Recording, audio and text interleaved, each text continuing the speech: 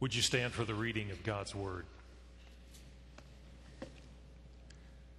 I'm starting from verse 17. When it was evening, he came with the 12, and when they had taken their places and were eating, Jesus said, "Truly, I tell you, one of you will betray me, one who is eating with me." They began to be distressed and to say to him one after another, "Surely not I."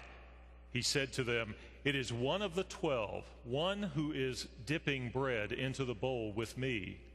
For the Son of Man goes as it is written of him, but woe to that one by whom the Son of Man is betrayed. It would have been better for that one not to have been born." While they were eating, he took a loaf of bread, and after blessing it, he broke it, gave it to them, and said, "Take, this is my body." Then he took a cup, and after giving thanks, he gave it to them, and all of them drank from it. He said to them, "This is my blood of the covenant, which is poured out for many. Truly I tell you, I will never again drink of the fruit of the vine until that day when I drink new in the kingdom of God." This is the word of the Lord.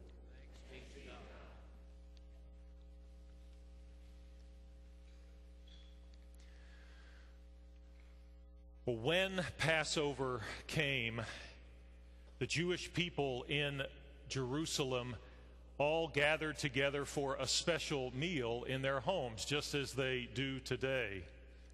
And little did the disciples know that the meal they would be offered that night would be hard to swallow. In our scripture lesson for tonight, we have the institution of Holy Communion. Here it is treated as a real meal, around the table with disciples reclining as they did. In early Christianity, this is how the church then spread, reclining around a table, eating dinner, and then during the dinner, readings would be shared, communion would be served, and using these very words that are now our liturgy that we use for communion. This night was a defining moment for this band of 12 brothers, friends who had worked and ministered together for 3 years. This was the chance for Jesus to speak in a relaxed yet serious way about what was about to happen. His betrayal by Judas, Mark says, and his subsequent arrest. It was a night that would eventually lead to Jesus' darkest moment. We have in this passage several key points that must be made at the outset, the first of which is that the meal continues to be an important theme for Jesus. Throughout his ministry, Jesus used the meal as a way of including everyone. But not only that, he also used the meal as a way of providing real food, bread, which symbolized the material basis of existence for a peasant audience. This Last Supper emphasizes meals and food as part of God's justice. The Food Bank of Eastern Oklahoma estimates that Oklahoma ranks 4th in the nation in the number of people who are hungry at 6.5%. We rank 5th in the nation at 15.2% in the number of people who are hungry at times during the year due to lack of money for food. 25.4% of Oklahomans report that at times during the year they do not have enough money to buy food that their family needs. That's 1 in 4 Oklahomans. We are justice-driven disciples, and part of our call is to see that God's justice is done when it comes to real food in the lives of all. One of the 12 comes this night with a plan of his own, a plan to turn Jesus over to the Jewish authorities. The pressure of being in Jerusalem, the hotbed of political pressure between Rome and the Jewish authorities, caused one disciple to crack under pressure, so we say. We are told by Mark of one of Jesus' trusted friends betraying trust and giving him to the chief priests. This may be the hardest blow of all. But I was intrigued by one commentator's take on this reading in Mark.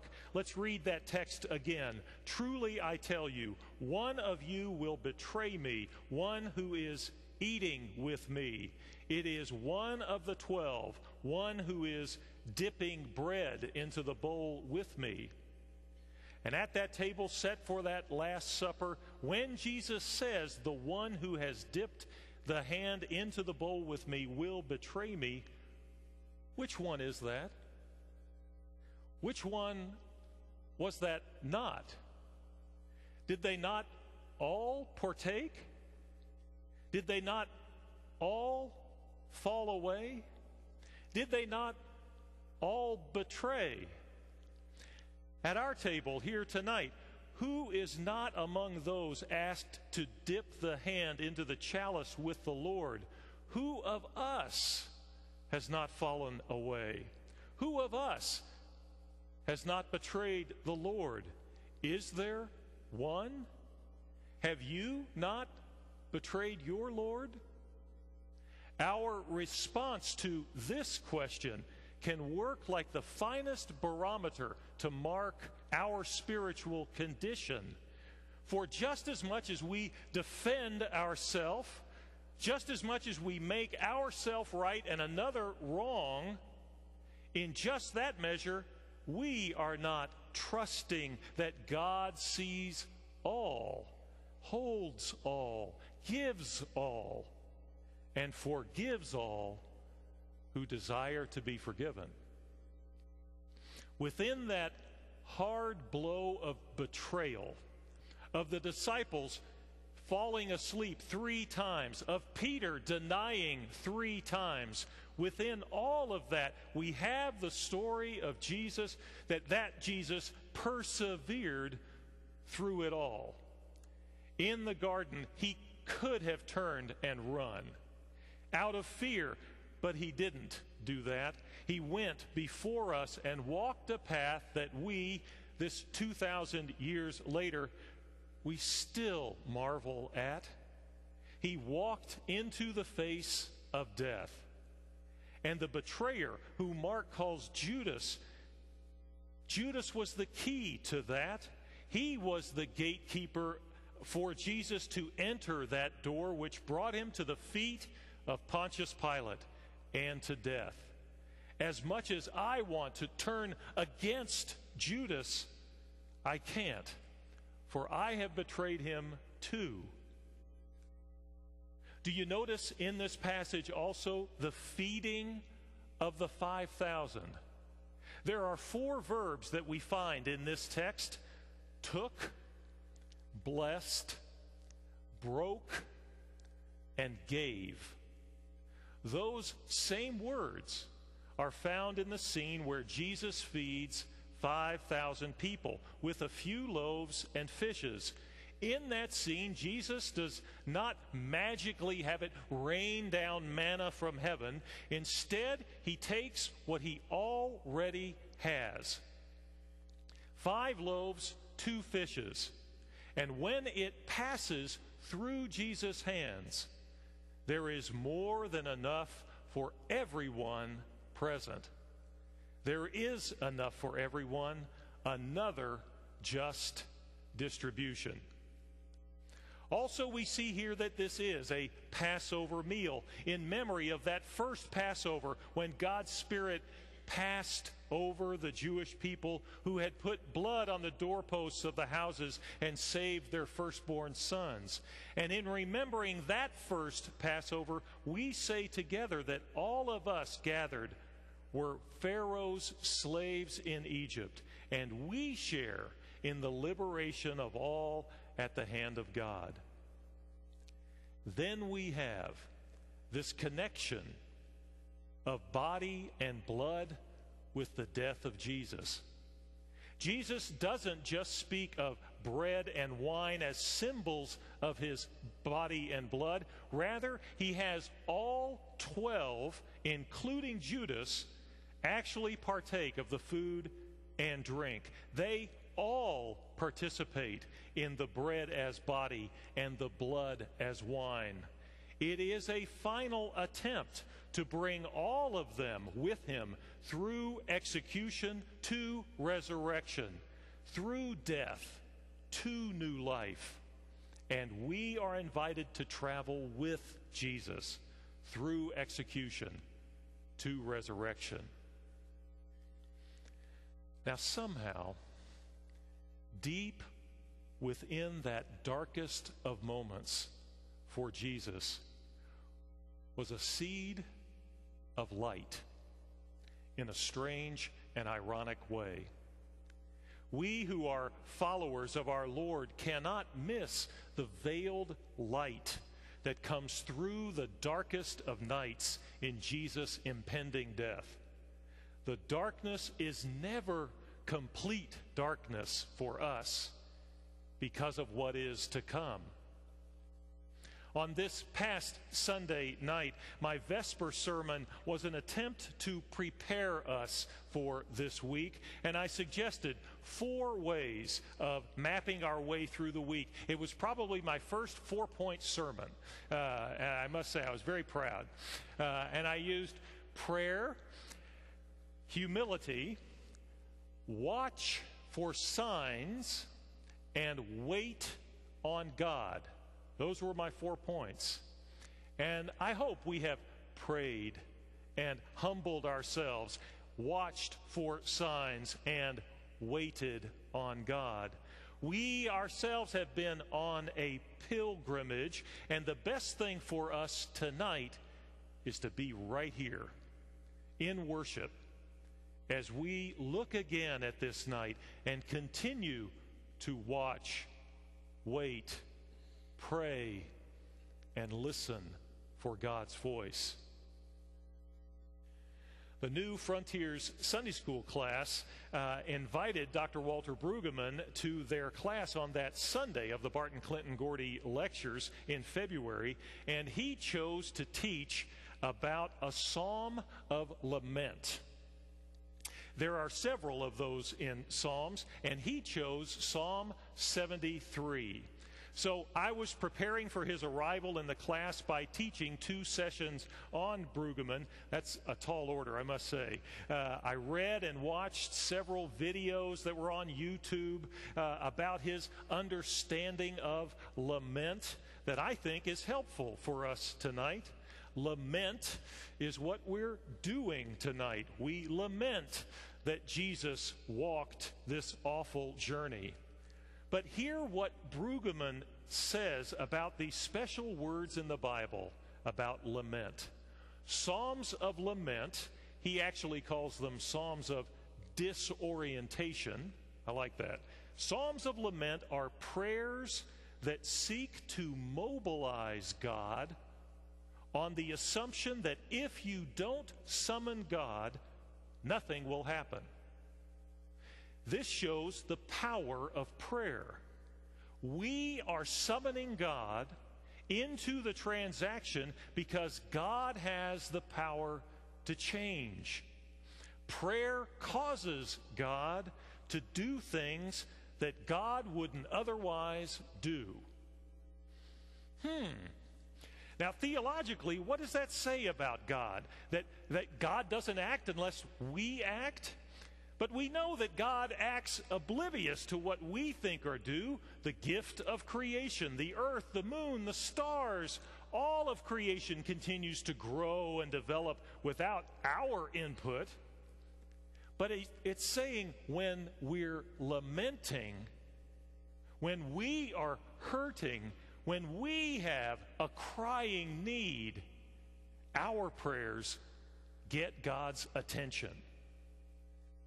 Jesus, in the Garden of Gethsemane, cries out, "If it's possible, let this hour pass from me. Remove this cup from me." That prayer got God's attention. And what we see from that point on is a Jesus who is then fully prepared for the hard journey ahead.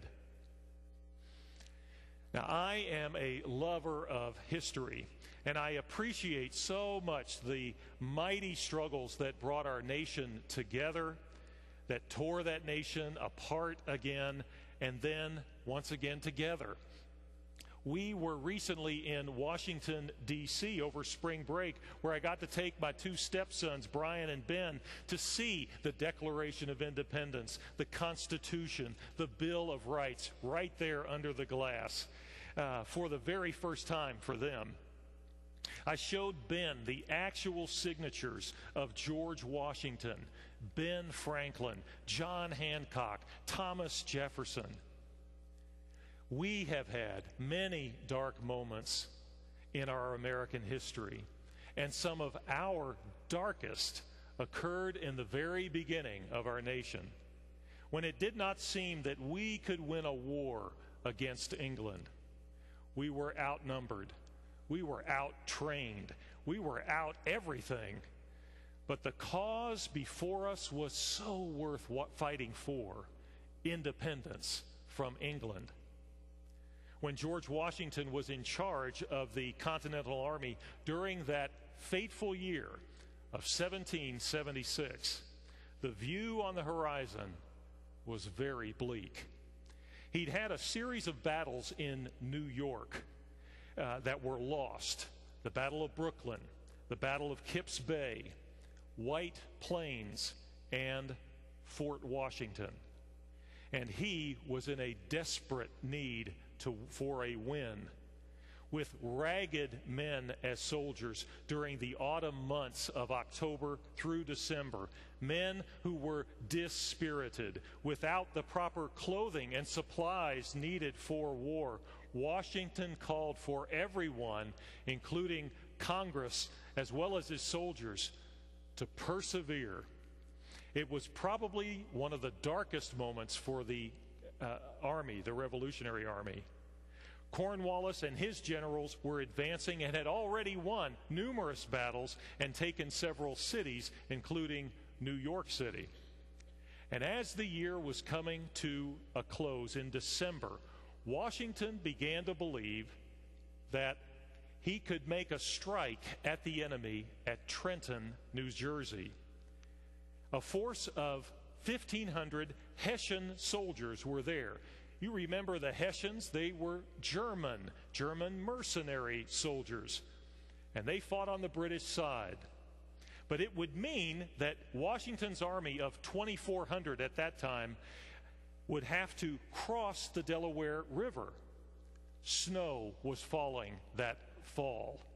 The Hessians were commanded by Johann Rall, 56 years old, who never anticipated an attack in snowy weather. It was set for Christmas night. Washington crosses the Delaware River with all of his army on Christmas Day, while experiencing this brutal northeaster storm, windy and snowy. And the attack began the next morning at 8 o'clock. Washington's men, having been on their feet all night, wet, cold, weapons soaked, fought as if everything depended on them. And within 45 minutes, Commander Johann Rall lay dying. The Hessians had retreated into an orchard and were surrounded, and they laid down their weapons and surrendered. Incredibly, in the midst of all the savage fighting, only 4 Americans had been wounded but not killed. 900 Hessian prisoners were taken, 500 escaped, but 21 killed and 90 wounded. It was the win that Washington desperately needed at the end of 1776. But the war would not end for another 7 years. 7 years. But out of this bleak and dark time came hope that perhaps the colonists could match wits and strategy with England on the battlefield. Throughout it all, Washington, not a brilliant strategist really, not a brilliant tactician either, and not a gifted orator or intellectual, Washington learned from his experience and never gave up. Always he called for perseverance from Congress and his officers, perseverance and spirit and courage, qualities that served them well in the years ahead. Perseverance is a quality that we need this night. As we travel with our Lord, we need courage, we need spirit.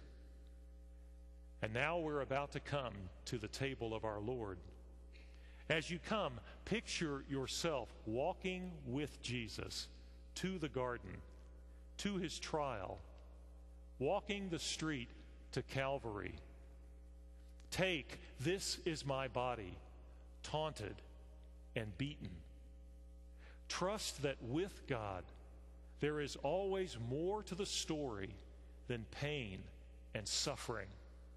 This is my blood of the covenant, which is poured out for many, suffering to the point of death. That's not the final story. Even in the darkest of moments, there is more to come. There is much more to come. Amen.